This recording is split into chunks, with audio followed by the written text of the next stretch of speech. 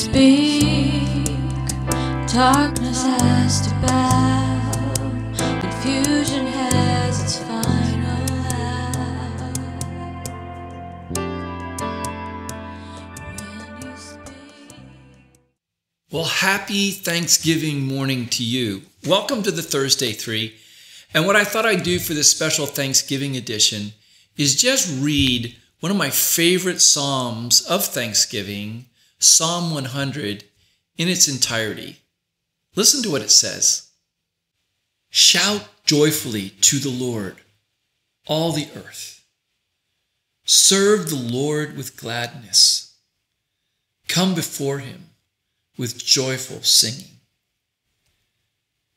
Know that the Lord himself is God. It is he who has made us, and not we ourselves. We are his people and the sheep of his pasture. Enter his gates with thanksgiving and his courts with praise. Give thanks to him. Bless his name. For the Lord is good. His loving kindness is everlasting, and his faithfulness to all generations. If you go back through that psalm, you'll see so many reasons why we should give thanks, for he has made us and not we ourselves. And like we learned in Psalm 23, he is the shepherd and we are his sheep. He cares for us. He tends for us. He seeks us when we're lost. He brings us back. We ought to give him praise for his goodness and his righteousness and his holiness and every gift, every single gift we have.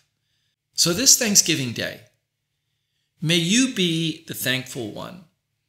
May you be the one who welcomes others and reflects God's love to them.